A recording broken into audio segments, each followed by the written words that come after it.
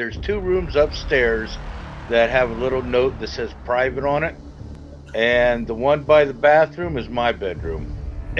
About every night I stay there, I get woke up 2 or 3 times a night, like someone sitting on the edge of my bed. Last night, I got woke up a couple times because I heard someone screaming and I heard something get knocked over downstairs. I was the only one in that building, and you said 6,000 square foot is 60,000 square foot. Queen of Shadows seeing it.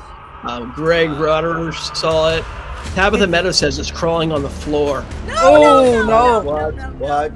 No. Can you get down on the floor? That's the bear.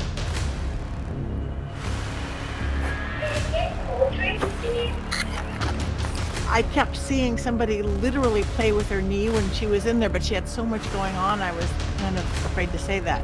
Is there anyone here with me? I get the sense that there's something that doesn't want her there.